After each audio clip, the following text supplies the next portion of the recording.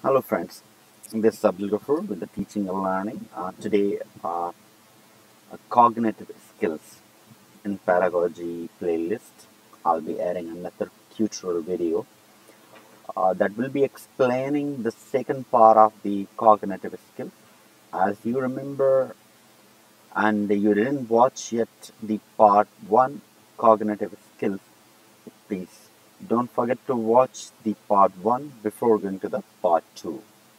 Secondly, those viewers who did not subscribe this channel yet, don't forget to subscribe for more videos. I'll be appreciating for your suggestions and for your comments. Okay. So in this lesson, I'll be telling you about the second part or the second domain of the cognitive skills, which is really important and which is really impressing to me, that all the learning system is depending on this domain or in this domain. Okay, so let's see what is exactly that. That is the memory or memory. Now, in previous lesson, I have explained about the perception, that how perception is the important domain of the cognitive skills, that everybody can think differently and manipulate the information according to his her interpretations and perceptions or thinking level. Okay, but in this, the memory, this is kind of, the storage system, or I'll say it's a complete learning management system, as we are right now dealing in the technology like Microsoft, like Schoology, like a Google Classrooms. Okay, these are a complete memory system, learning systems. Okay, but the thing is that they are like a few things. Okay, they are a bit different to the memory system. Now, memory is a complete program. Okay, which is consisting on stages, few stages. Okay, like if you want to revert the information, if you want to decode the information, if you want to store the information, if you want to manipulate the information, that you have all function in this.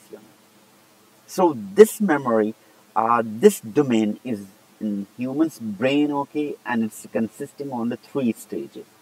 Like, what are these stages? As you can see on the screen, that these stages are number 1, encoding, number 2, storage, and number 3, retrieval. Now I'll be explaining you that how these 3 uh, stages are interlinked and connected and how they are working. Now, for example, encoding something that means the information you are transferring into the codes. Okay, for example, I'll give you that I ask one of my friends that I'm hungry. Now this is the information which I texted or which I WhatsApp, which I sent through the chat. Okay, so my friend replied to me. Okay, what do you think? What should we get, the pizza? Should we get the McDonald's? Should we get like this? So he interpreted accordingly. Second thing, an example which is a really good example: the credit card information, the Mastercard information, the PayPal information, and the information of your debit card. Okay, which is really impressive, and this is a encoded information that nobody can share with some. Okay, as anyone. So this is really interesting. Okay, while we are sharing the information with somebody, that they have to decode it or to first manipulate it. Okay, the second part, which shows the storage. Now, storage of the memory is that that what is going to the store in your brain, and whenever it needs, okay, that you have to regain it. Now, how you're gonna regain that information? That it depends on the view, depends on the perspective. Okay, when you think about any objective, or you learned 10 years before. Okay, and the same circumstances you have dealt with, then you start keep thinking. Okay, so this is means something's already stored, but the some perspective. Okay, the flashback. Okay, they came and they review all the information what exactly it happened before. So it is that something's already stored, something already you dealt with it, but there are some circumstances, okay, which complete and that they enforce to restore the information. It's really good for while the students, they are an assessment. For example, you have exam of mathematics, you have exam of English, you have exam of any subject. Okay, now you cannot learn at the same time, but what you are going to recall your memory what you have learned before. Now that learning process, actually it works through the storage, it works through the your memory, what you are trying to regain. Okay, so these are the patterns or the data which has been stored in your memory, and you are utilizing, okay, the moment you need it. Okay, so this is I think these are the good example for the storage memory. Now retrieval, uh, which that we call it, okay, that we can say recover, we can say regain.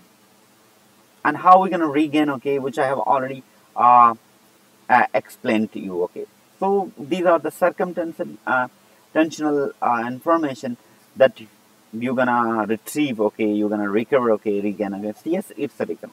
So it has a 3 stages: encoding, storage, retrieval. Okay, and it has a different pattern, it has a different data process. Okay, so I believe it's an unsupervised learning system, and it's a complete learning system, it's an autonomous learning system, it's a self-learning system, which is really matters, okay, at every stage, at every age of the learning. Okay, and and finally I'll be telling you the types of the memory. I'll not go more detail about these are the types. Okay, the short-term memory and the long-term memory, working memory, and sensory memory. Okay, there are also we call a test or smell memory. Okay, but these are the main 4 types of the memory. Okay, which you can explore if you belongs to the medically, if you belongs to, okay, anything, or if I've got found something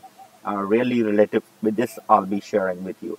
So guys, this was about part 2, cognitive skills memory, and what are the stages of the memory, which I have explained you, what are the types of the memory, and how these stages gonna use or every individual use in his or her life in order to understand the perspective, decode the information, use the restore and manipulate, and regain the information. I hope that you like that. Okay, so if you want more video for pedagogy, don't forget to subscribe this channel. Okay, we'll be meeting in the next lesson. Till that, bye, have a good day.